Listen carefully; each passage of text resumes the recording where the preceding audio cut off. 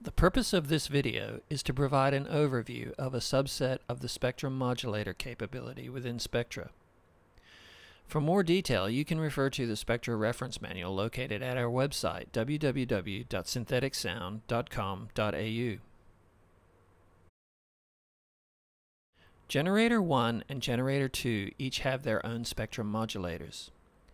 With the exception of the unison parameters, the spectrum modulators enable you to control, modulate, or modify the generator's waveform spectrum in real time. The principal design goal of the spectrum modulator section was to enable a user to easily create new dynamic and complex sounds and timbres. In this video, we will be focusing on the morph targets, multi-harmonic, and single harmonic modulators. The harmonic envelope, cross-synthesis, and unison parameters will be described in the Spectrum Modulators 2 video. For some, the spectrum modulators may seem complex. In simple terms, the morphing feature in the spectrum modulator section is very similar to waveform crossfading and enables the user to blend two waveform spectra. The multi-capability is similar to wave shaping and can provide results similar to wavetable synthesis. The single functionality enables the control and modulation of a single frequency within the harmonic spectrum. All of the amount knobs in the spectrum modulator section are modulatable. In addition, you can also modulate which harmonic number is played for each single harmonic.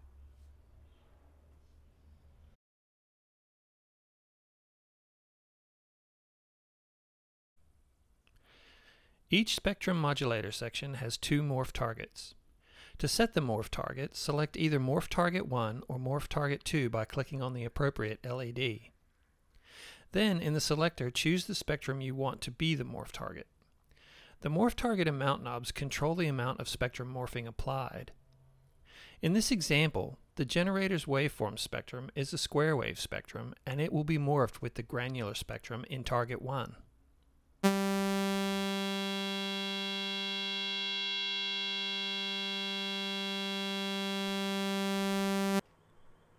Note that at a 0 setting you hear only the square wave spectrum, while at 100% you hear only the granular spectrum.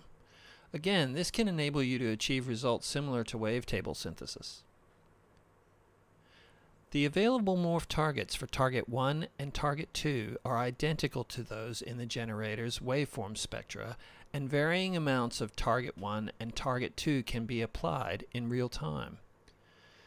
This situation, together with the user-definable spectra, ensures an almost infinite palette of sound creation capability.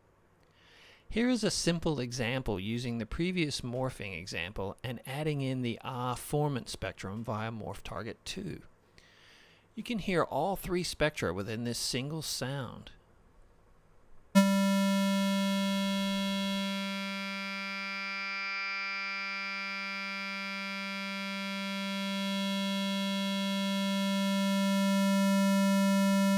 Both of the target 1 and target 2 amount knobs are able to be controlled by modulation. This gives you a significant amount of control over shaping the tone and how it evolves. In this example, I'm going to use the XY controller to control the modulation amount of generator 1 spectrum modulator morphing. Notice I have the X value controlling generator 1's morph target 1 amount and the Y value controlling generator 1's morph target 2 amount.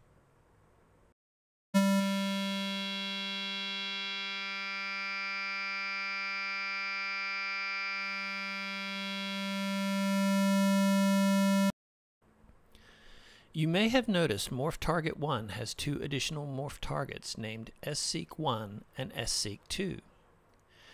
SSeq stands for spectral sequence.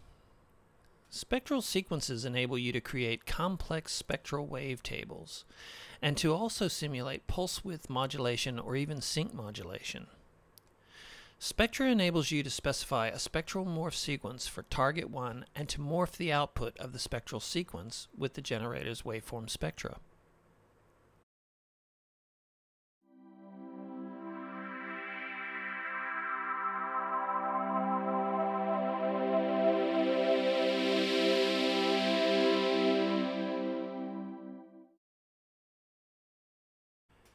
As you can see and hear, both generator 1 and generator 2 output are spectral morph sequences creating a rich evolving tone. Generator 1 is using spectral sequence 1, which morphs between organ 2, triangle, FM piano, and formant in a loop.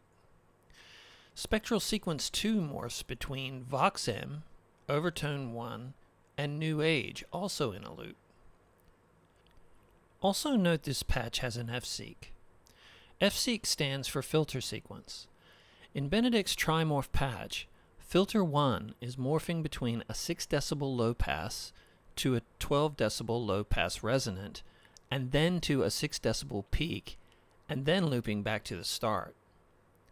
Filter morph sequences will be covered in detail in the filters video.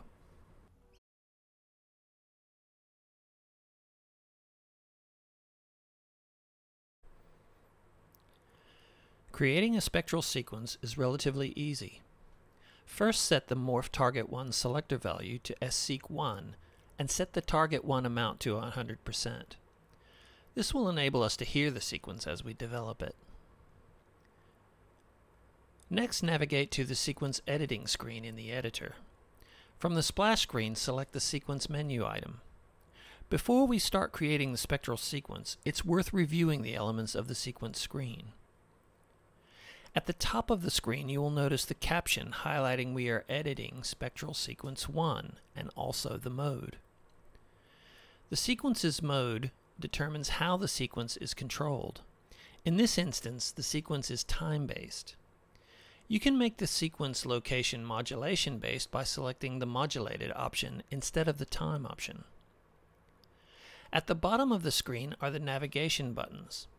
The Home button takes you back to the editor's home or splash screen. There are also 4 different morph sequences: sseq 1, sseq 2, fseq 1, and fseq 2. The fseeks are filter morph sequences, and again, these will be covered in the filters video. The sequences are able to loop, and this can be specified by selecting the loop option. Note that column 2 of the spectrum sequence table displays the loop start, and the last column displays the loop end.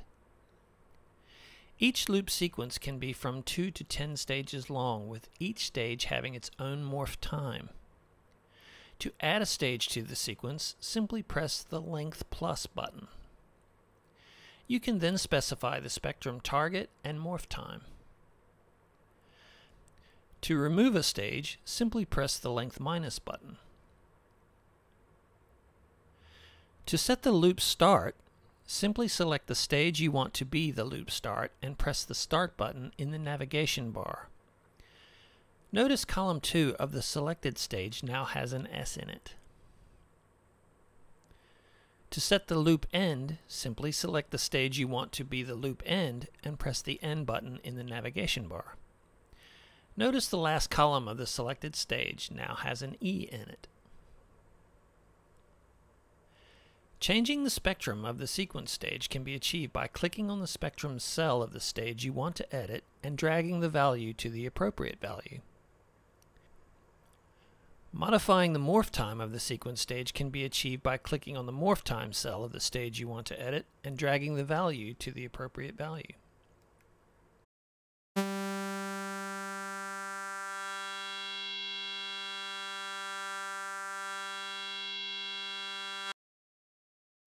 To control the sequence with a modulator, ensure the target 1 selector is set to the appropriate sseq 1 or sseq 2 value, and the target 1 amount is any value except for 0 so that you can hear the morph sequence. Then select Modulated for the sequence mode. Finally, you must route a modulator to the appropriate spectral sequence in the modulation matrix. In this example, the mod wheel is being used to control spectral sequence 1 by 100%.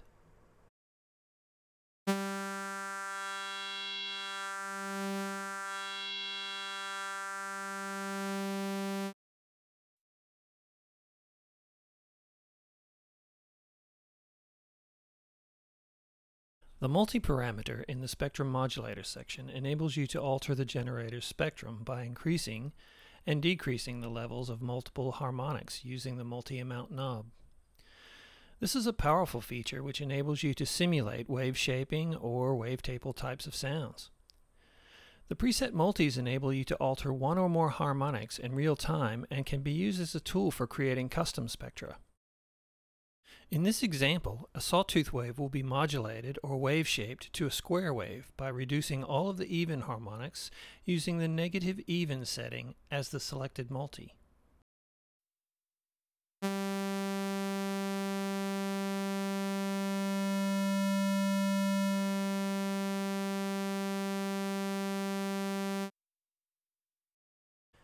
It should be noted the internal multis are programmed to not alter the fundamental or harmonic 1 of the spectrum.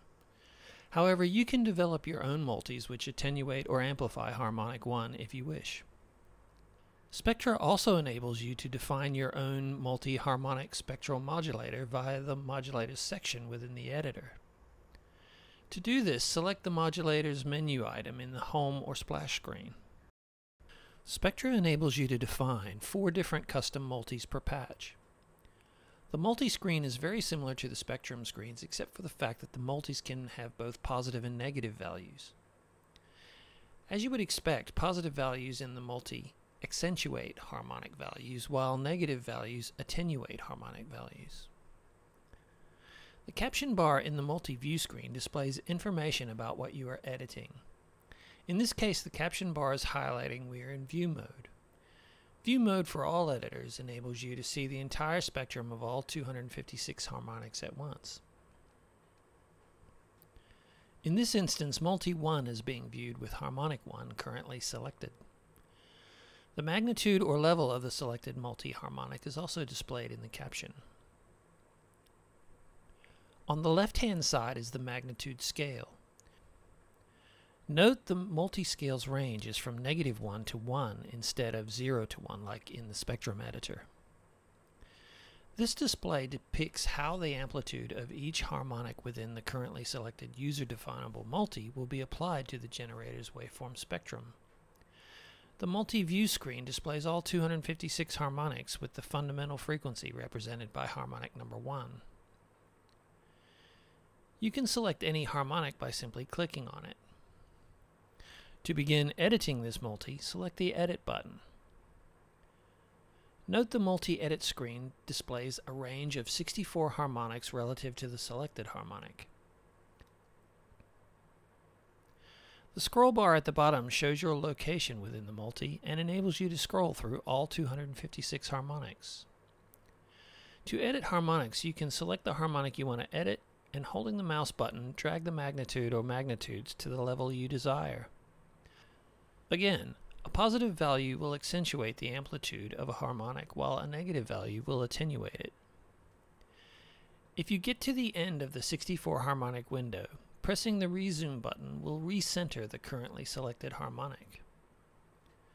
You can quickly set a harmonic value to any level in the left-hand scale by selecting the harmonic and then clicking the appropriate value in the scale.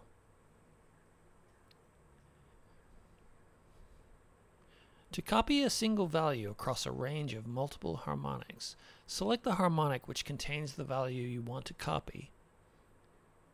Click on the magnitude value in the caption. Notice how it remains highlighted. This is indicating you are copying the current value. Next, click the selected harmonic again, and while holding down the mouse button, drag the mouse across the range of harmonics you want to set to this value. Releasing the mouse button stops the copy process, and the magnitude value in the caption becomes unhighlighted.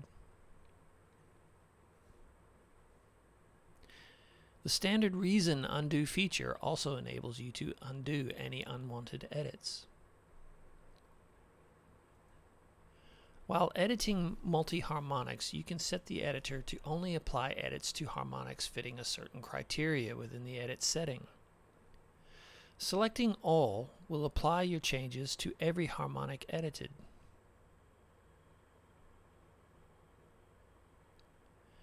Selecting Non-Zero will only apply your edits to harmonics which are currently any value other than 0. The odd setting will only apply your edits to odd harmonics.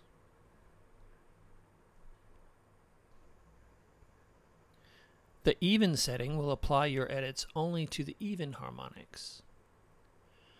On completion of editing, the back button will take you back to the multi-view screen. The home button in every screen always returns you to the editor's home page or splash screen.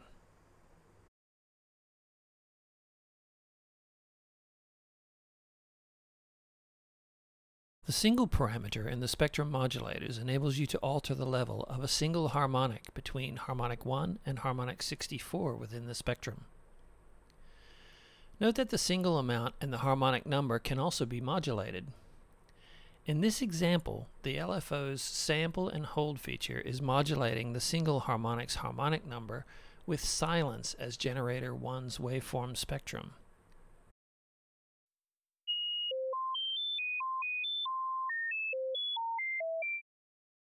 One important thing to remember is the spectrum modulators are applied to the generator's waveform spectrum in series. This means that if morph target 1's amount is at 100%, you will not hear the generator's waveform spectrum. If morph target 2's amount is 100%, then you will not hear morph target 1 or the generator's waveform spectrum. You can also use the spectrum analyzer to capture the spectrum output of generator 1, generator 2, or generator 1 and 2, including all of the spectrum modulators applied, and use this spectrum as the starting spectrum in the generator's waveform spectrum. The spectrum analyzer is covered in more detail in the analyzer video.